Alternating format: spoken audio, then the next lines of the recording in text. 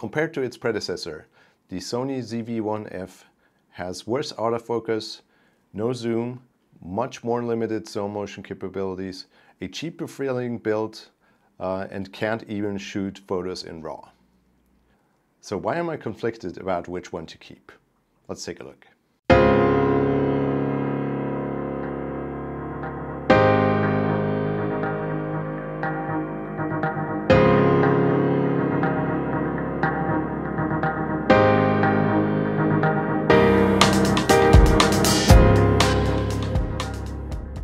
So as I just said, the ZV-1F has a lot of compromises when compared to the original ZV-1, which I have here. But it actually has a few advantages over its big siblings that made me reconsider. And while I said big sibling, it's actually worth pointing out that the 1F is slightly thicker than the 1. In normal use, you probably wouldn't even notice it, but at the same time it's also noticeably lighter. And that's a factor for me since, as you might know, I usually carry around 1 to 3 different film cameras at the same time as I'm recording myself with one of these. And that is actually the original reason why I got the ZV-1, because I did want to record on a camera as opposed to my smartphone, but I didn't want to lug around even my A7C, which is already tiny for full frame cameras. And of course, at the same time, it offers a lot of consistency with the video that I get from my A7C, which we are looking at right now, because it's the same Sony image quality.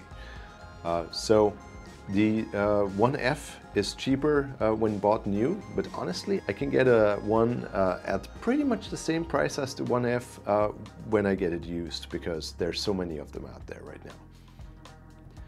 The most obvious distinguishing feature of the 1F is the lens. So it has a 20mm equivalent lens with a 2.0 aperture, compared to the original ZV-1, which only had a 24mm equivalent lens. And you do notice that once you go out and film yourself with the camera out on your outstretched arm. With the original one, you had to either stretch out your arm to the full extent or use a selfie stick to get more than just your face into the frame, especially when you're using the pretty good auto stabilization. And it's worth noting that the ZV-1F does not have optical stabilization, which apparently the one did.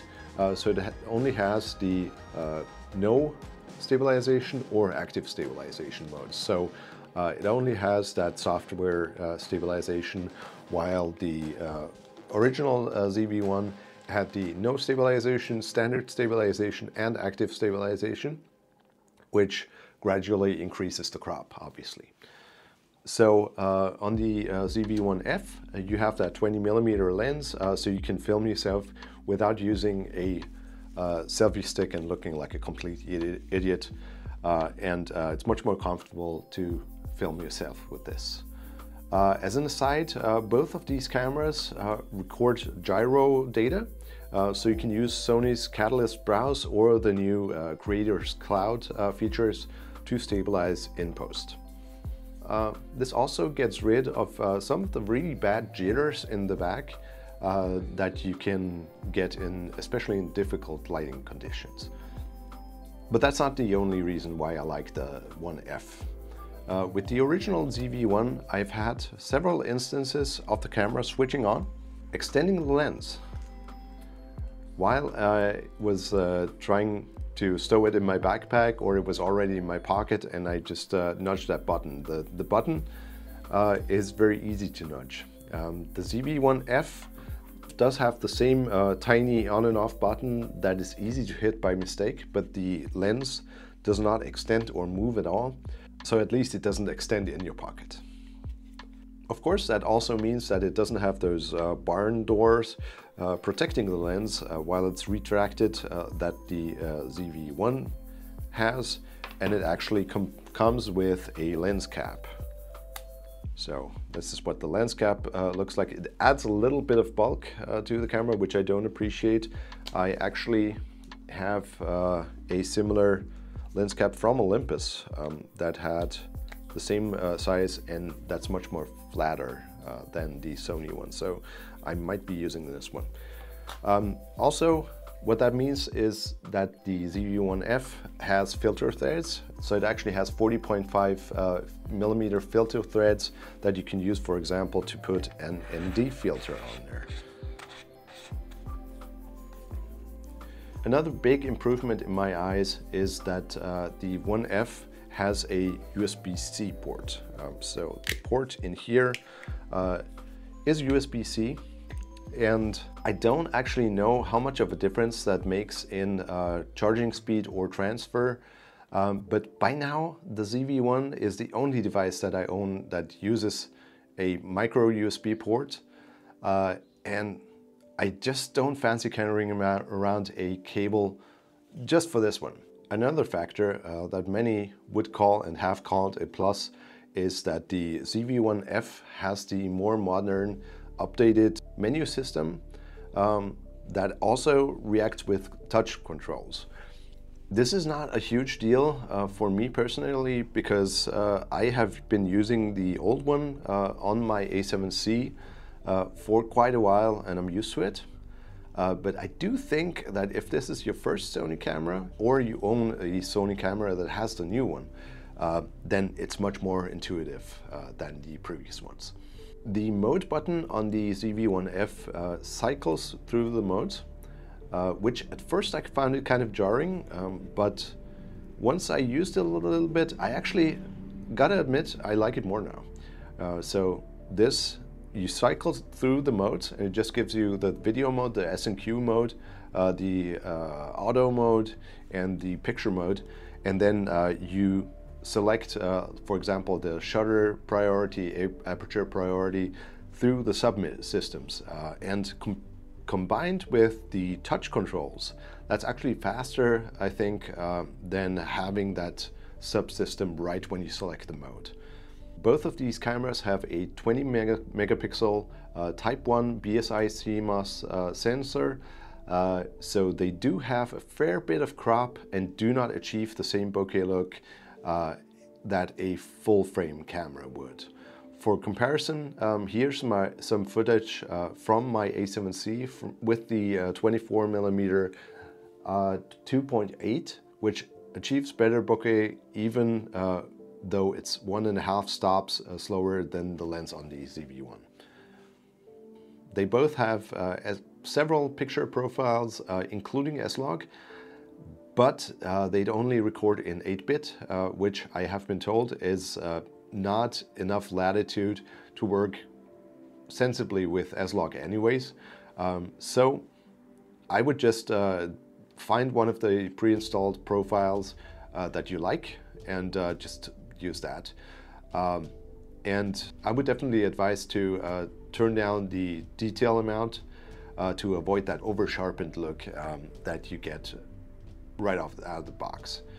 You can also see I have a small rig grip plate on both of these, and that's because the built-in grip is kind of rudimentary, and the ZV-1 also has a really dumb tripod mount placement. You can see the screw right here, and it's right next to the battery door. So whenever you want to change the battery or the SD card, you couldn't do that when you have it mounted on, for example, the grip that it ships with, or another mount accessory.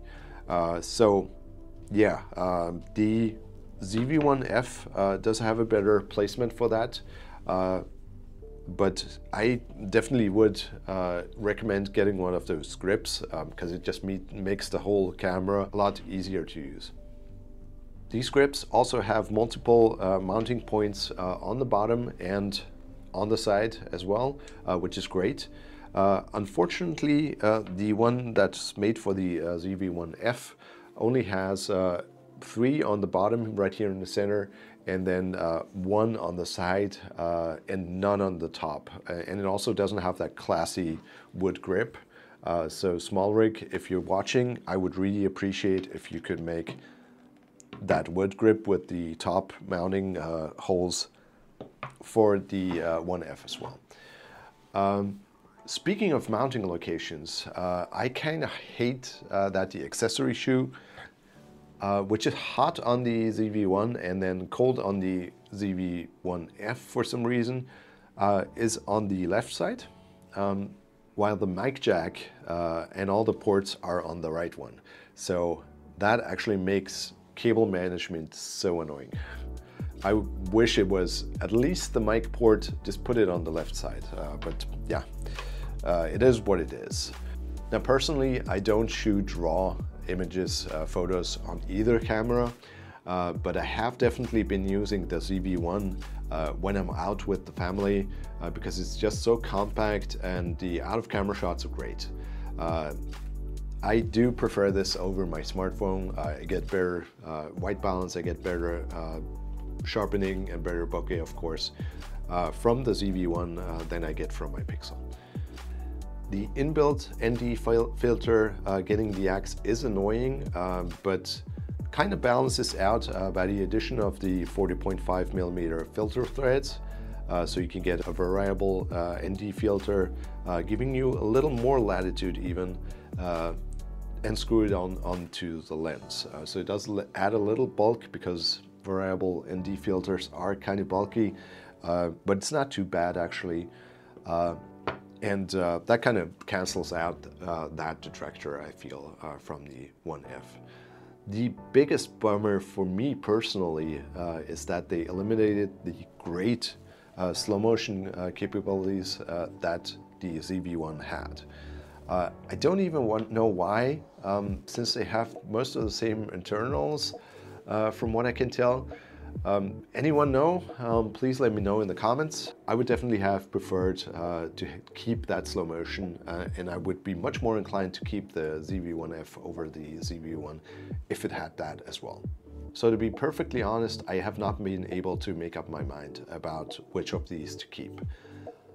I do feel that the 1F solves some problems that I had with the original one, but in return, it introduces some issues that I feel like Sony went beyond what they would have needed to get that price decrease, which, whether that was needed or not, is kind of debatable in the first place. I do think that either of these cameras are great.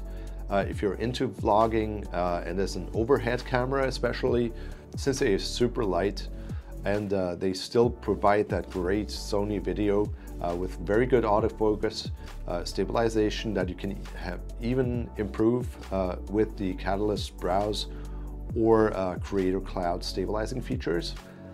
They have good inbuilt mics, they have good Zeiss glass, and all the main manual controls that a quote-unquote real camera offers. What do you think? Did I change your mind on the ZV-1F? Do you own either of these, or are you considering them? Do you have another similar camera that you feel is a better choice? Let me know in the comments. I'd love to hear from you. And as always, thank you for watching, and I hope to see you again.